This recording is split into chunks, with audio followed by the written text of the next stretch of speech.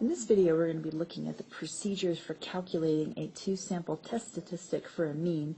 We're going to be focusing our attention in section 13.1, and we're going to build on the example that we talked about in class about calcium and blood pressure, and just see how that test statistic is calculated.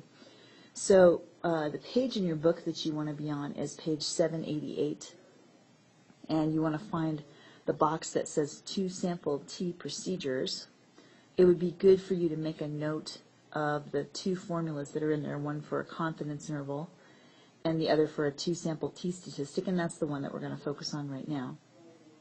We're going to walk through the calculation on the facing page, which is page 789. I'm going to focus on what you have to write down to earn credit. So yesterday we talked about this particular question as being, does calcium lower the systolic blood pressure of the test subjects? And so if you recall, we had two samples, one for a group of 10 men who were all taking a calcium supplement and one for a group of 11 men who were taking a placebo. And so what we're going to try to do now is just see how we would find the test statistic. The summary statistics are printed for you on page 783. So we're going to be using those numbers that are in the middle of the example box to sort of see where each one goes. It's a very scary looking T-statistic formula, but it's actually not that bad. Notice that at the top of the equation for T, it just says x1 bar minus x2 bar. So really all we're doing on the top there is we're taking the difference between the two sample means, and then in the denominator we're using the standard error. And the standard error for a test statistic of this type is S1 squared divided by N1 plus S2 squared divided by N2. And if you'll notice on your purple sheet, this is actually given to you as the standard deviation of statistic for a two-sample mean. So you might pull your formula sheet out and notice that they write the same formula, but they put sigmas in place of the s's, where we would use sample data since we don't know what sigma is. So on your test or on an assessment, this is the first thing I would look for, that you'd identify that you're going to have a two-sample t-test and that you would write this formula in this form. Because basically what you're doing is you're saying this is the procedure that I'm going to use. Then notice that next to that, all they do is they put all the numbers in their proper places. So they put in 5.000 and then negative 0.273 across the top. And then across the bottom, they put in the corresponding standard deviations. So we have 8.743 squared divided by its corresponding sample size, which is 10, and then 5.901 squared divided by 11, which is its corresponding sample size.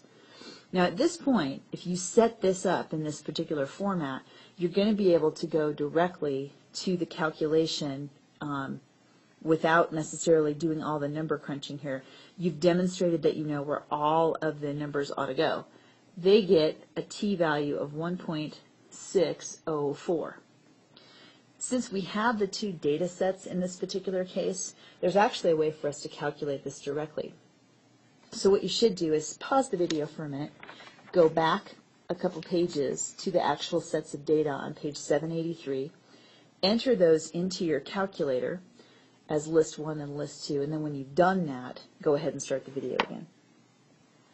Okay, so assuming that you have entered the data into your calculator, if you're using an 84, then what you want to do is go back to the stat menu, this time arrow across to tests, and you want to arrow down to what's called the two-sample t-test. That's number 4.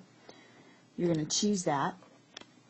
The input is the first thing it asks for. Do you have data or do you have statistics? In this case we have data, so we choose that. And then tell the calculator which lists your data are in, and it doesn't matter which one's which. And then the frequencies should both be set to 1s because we only want to count each number one time. You need to set your hypothesis, your alternative hypothesis, as your next choice. In this particular case, we are testing the hypothesis that mu1 is greater than mu2. So you want to choose the option that says greater than mu2 and highlight that. Under where it says pooled, you're going to say no. And then you can either press calculate, which is going to give you a screen full of numbers, or draw, which is going to give you a picture, a sketch, including the p-value. So if you press calculate, you're going to get a whole screen full of information. Notice the t-value that shows up on screen is 1.604, which is exactly what the book has. And so we could use this with a set of data to calculate that number to make sure we don't make an arithmetic error. Once you have the formula written with the numbers in place, you can go directly to this to avoid computation mistakes, and I'd encourage you to do that. The p-value is 0.0644. Okay. The degrees of freedom, notice that it gives you, that's a decimal value, which might seem like a very odd thing, but it's about 15.6. And then if you scroll down, it gives you all the summary statistics that we have in the earlier table that you already have put into the formula. So at this particular p-value, please notice, you would not reject alpha either at the 0.05 or 0.01 level. You would fail to reject in both of those cases. Now, one more thing before we go on here. You might wonder about this degrees of freedom issue, because you might say, where is this number coming from? Well, it's actually coming from a very scary looking formula, but one that's definitely worth at least looking at. And that formula is found on page 792 if you want to turn there. And what it shows you is based on the standard deviation and the sample size for the two samples.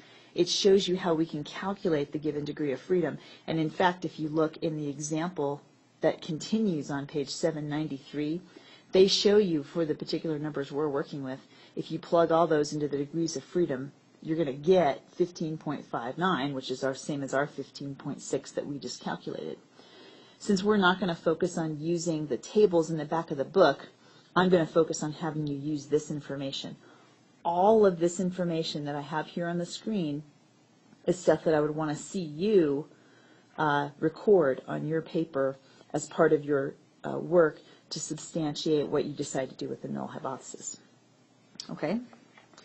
So let's talk just briefly about how to access the two-sample t-test command on the Inspire. Because keep in mind, you're going to do the very same thing. If you want to enter this in, you've got two sets of data. The only thing that's going to be different is where you get that information, what you do with it.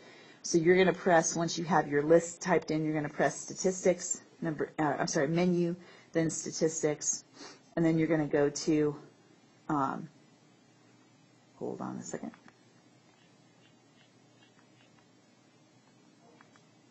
Stat tests, which is number 7. And two-sample t-test is number 4.